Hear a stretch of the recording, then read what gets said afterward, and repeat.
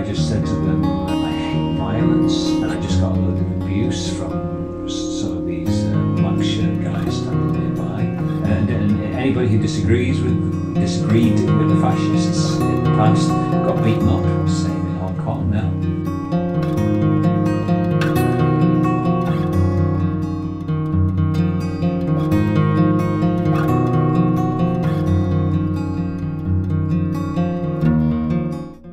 It took me an hour to get home from work. It usually takes me 5 minutes because the MTR station was smashed up, and these people had the cheek to stand outside the MTR station broadcasting their nonsense as people walked past. So I just said to them, excuse me, I like travelling by MTR, I hate violence, I like peaceful protest.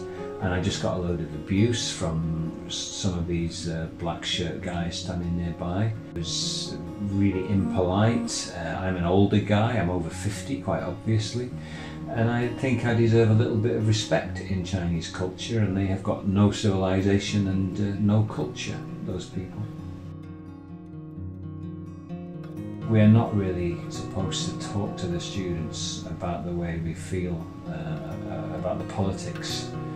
So I would be very surprised if any teacher had been radicalising the students. The shocking thing is that they're highly intelligent and very professional people. So why they support these black shirts, I have no idea. Biased, definitely. They give the impression that the rioters are democracy campaigners and freedom fighters, and it's ridiculous. They're just folks, bullies. Makes things a lot worse because the rioters think that they've got support, and so that encourages them to carry on. Disgusted and shocked by the violence. Oh, the things we've all seen on TV, almost burning a man to death, nearly burning a family to death in Seong Soi. A politician was stabbed. Big gangs of bullies have beaten up mainland Chinese people in the streets.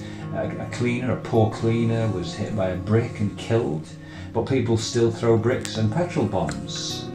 It's disgraceful. You look at Italy and Germany in the 1930s, men in black shirts wandering around, bullying, beating up only one particular national group, smashing up their shops.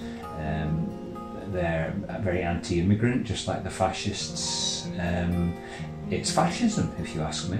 And anybody who disagreed with the fascists in the past got beaten up. Same in Hong Kong now. They don't realise how fascist they are and how fascist they look.